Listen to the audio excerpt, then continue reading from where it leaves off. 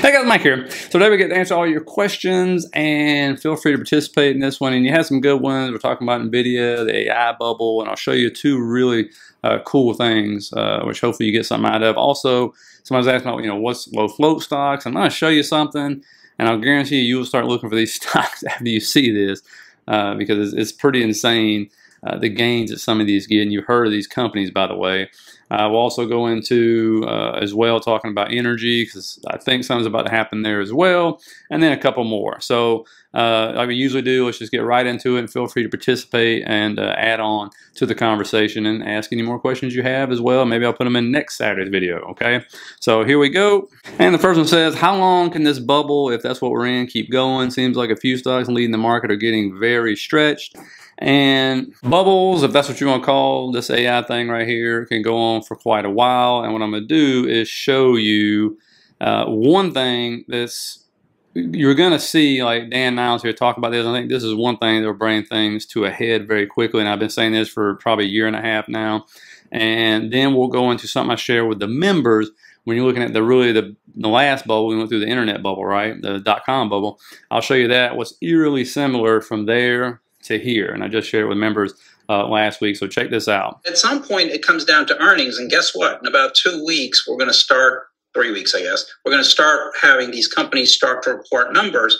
And what we saw, which is easy to forget because you talk about the market hitting new all-time record highs and all the rest of it, is you've had some very big companies miss numbers. And I'm talking Salesforce, Workday, ServiceNow, MongoDB, so companies that report off quarter, that reported their April results, those companies all came out and had issues. And these were some of the darlings, over the last 5, arguably 10 years, where software is eating the world, etc., and the demand for what they offer is insatiable, and all of a sudden the numbers are coming down. And so the thing you have to ask yourself is, you've spent a lot on AI. Every company has to say AI 50 to 100 times on their conference calls.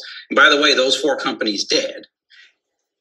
But now you've got to show if their results and the spend that you've had about 50 billion or so, let's say last year on AI, and the revenues you've generated, which is about 3 billion, according to Sequoia, which, by the way, was the early VC investor in NVDA in 1993 when that stock was valued at less than $15 million. They put something out talking about this. So I think in a few weeks, we're going to come to a Jesus moment. And I think that's when the broadening out starts, because not every company is NVIDIA, and it's a very short list of names that are having estimates go up. Their stocks might be going up, but the numbers aren't necessarily going higher. And so I think that's the trigger, which is earning. Because you're going to have to look at, well, am I getting any return on investment? And we've had 4 very large software companies, which all, by the way, were touting the benefits of AI, cut the numbers. And I think he's totally right about the earnings part, and I've been talking about that for a year and a half, and I'm going to elaborate that in just a minute. But really, 2 things to watch. Just watch SMH, right? Your semiconductor ETF right here. Obviously, it's straight up like a cliff, I guess you could say, as we keep pumping and pumping and pumping. But if we continue to get this pullback and have weakness coming up in the early week right here, watch this 21 EMA right there, actually 21 SMA, excuse me, and watch that gap right there. So you have a fair value gap, a gap right below, and that's where the 21 is probably going to meet it coming up into next week. So that would be a good area for a bounce if we are going to get some kind of weakness here. Because again, if you didn't see my video, June 20th through June 27th is normally very weak, 7 red out of the last 10 years during that week right there. And so just keep an eye on that one, because we are super stretched. We're starting to see a little weakness there finally, and profit taking, because they're up huge. And you can see, that's really where you want to look at right there. And then, that will be roughly about a 9% drop. Then the other one is the 8 stocks, which I do with this ticker right here, which has 2 semiconductors in it, and plus your big boys, Microsoft, Apple, and all that good stuff, as well, to watch this to pull back, because what's right there below? A huge gap. Okay, so you have this enormous gap. So if this is a group starts to roll over coming up this week, and not go down too much, right? You'll see a nice big dump down, almost like 10% for the group or whatever, which that would be good. And that's what you need for the market to even consolidate or go down at all. Okay, so watch those 2 tickers right there. That area right there will make a good interest in everything. There's your 21 SMA coming up right there. And so, let's see if that happens. But here's something I share with members of how eerily similar 1988 and 1989 are to what's going on right now and what to look out for. Obviously, breath like this in a long time as far as the market sucking and being so concentrated, right, in quite a while. But this is the percentage of stocks in the S&P that outperform the S&P 500 index, right?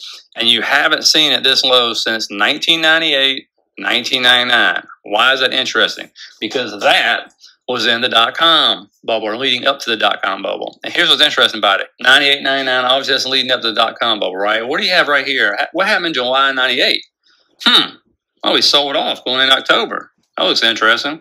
Then we went on this huge run up, right, going through that year. And then, of course, that right there is the start of the dot-com crash. All right. So, of course, what was happening? We had the internet boom going on, a lot of worthless companies out there, a lot more than you see now, really. But what's interesting, now we move up to current date, right? We'll go to 2023.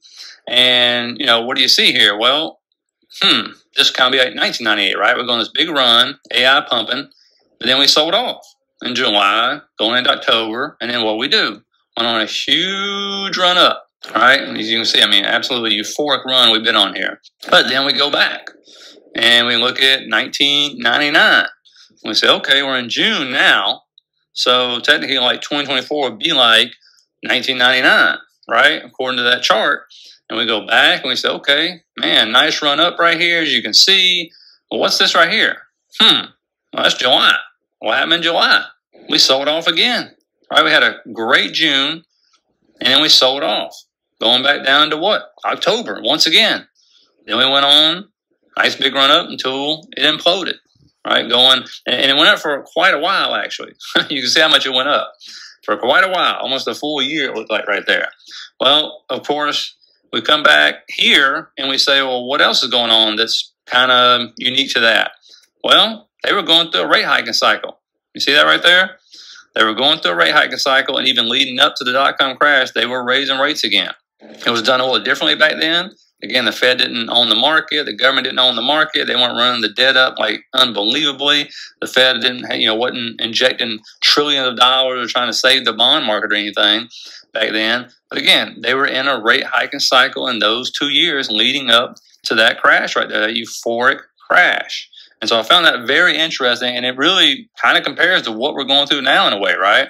And so bubbles can pump and pump and pump and, all that good stuff. But, right now the dips are getting bought up. We'll see if this week gets bought up, because usually July, pretty good. I'll show you guys that probably in about a week or so. I just shared that with members. So, I mean, that's pretty good stuff there. So we'll see. I mean, let me know what you think. Again, we're hitting those round numbers, starting to see, finally getting some pullback, but they're still getting bought up, right? So we'll see what happens on those. Let me know what you think about that. Part of the members video I just showed you as well on that correlation. So next one here, T. Wood says, question for next week, what is a low float stock? I think is what he's talking about. And why does it cause such a violent spring? And it's simply supply and demand. You look at Wing, right? And you come down here, that thing's at $406. Why? Sitting there at 28 million shares of a float, 29 million shares outstanding. SMCI, this one got to 1,000. Sitting over 50 million float right there. You go over here and you look at pizza, for example, which is Domino's Pizza, up to 516, 34 million float right there. Then you go over something like NVDA. Big deal. I mean, it's had a lot of stock splits. It'd be up huge in price, but it has 23 billion, right? And so when you look at this, it's the percentage gains you can have. That's what you got to look at. It's like Wing, for example. Look at these percentages. It's from 2015 to 2024, so 9 years. 2,400% in gains, right? You come over here and you'll see Domino's Pizza. In a freaking 8-year span, this thing did 5,176%. That is insane percentage gains. You come over to SMCI, look at this one. Oh my goodness, straight up, right? 3,463% in a matter of not even 2 years. Not even 2 years. Then you go over to NVIDIA, the AI king. Same time frame, right? Look at this one. Great gains, 1,135%, but you saw what SMCI did, right? So it's simply supply and demand. If big money gets behind a stock, they'll have many outstanding shares, like 25, 50 million, and then this over here has 3 billion, 4 billion, 7 billion, 8 billion, like Chipotle, right? Chipotle, thank you. That right there has a very low float, but it's about to do a 50-for-1 stock split. So they were able to push this stock from 42 to 3,000. since it IPO'd. And what's fixing to happen though? They're fixing to have like 1 billion and something, 1.5 billion shares outstanding, right? And so big difference in trying to push up. If big money gets behind a stock that has 50 million shares or 25 million shares outstanding, that's the percentage gain that you can get. It's insane. Here's the difference though. There's a downfall to it. So when they turn, they're going to lose way more than your normal stocks. Okay, way more. You're going to get wrecked. Okay, that's just the way it is. And so that's why you see that. So they're very high risk. That's why a lot of people don't even look for them, don't try to use them. I do kind of find it funny that a lot of them, and you got to look for them really on the Russell or the Russell 3000, 2000, 3000, either one. But it's funny to me, a lot of those I look at are restaurants. I don't know why that is. It could be a coincidence. I'm sure there's many others that do it. But those are, well known out there. And so that's why I say a lot of you people will start, a lot of y'all will start looking for those now, because it is like a different world. But you better have some very high risk tolerance and know when to get the heck out. Okay, so that's what low float's all about.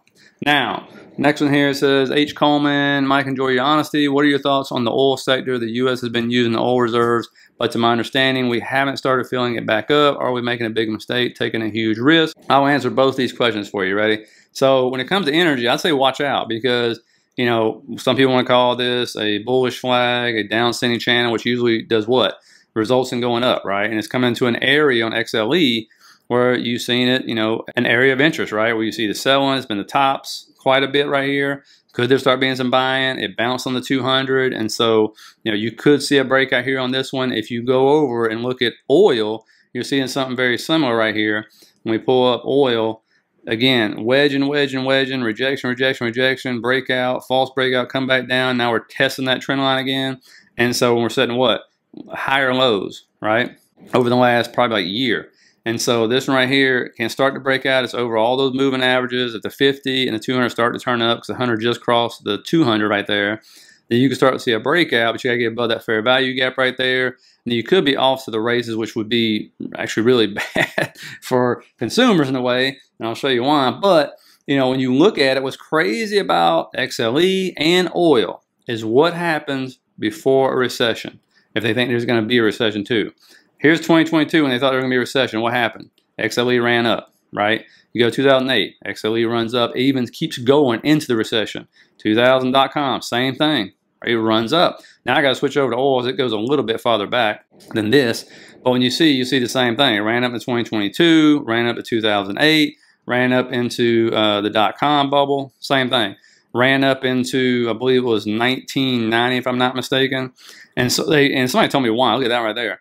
And so again, I can't get to go farther back than that, but still this stuff runs up. And so again, if it starts to run, starts to break out, a lot of people are predicting anywhere from a recession to go from anywhere like September-ish, maybe into like January if it happens or something like that. But again, we got a lot of stuff to happen. So watch out for that. But here's what's really nuts about the oil reserve stuff, the argument, right? Is the fact that we are so, I don't say tribal, I say cult-like, is because guess what? Remember when gas prices were sky high? Do you know how we got the gas prices down? The president, again, I don't care if it's Santa Claus up there, did something I don't think any of the president's actually done, said, well, we can't get them to drill for more oil, as the CEOs were bragging about record profits, right? And so here's what? We're going to release the oil reserves. Here's what's crazy about that.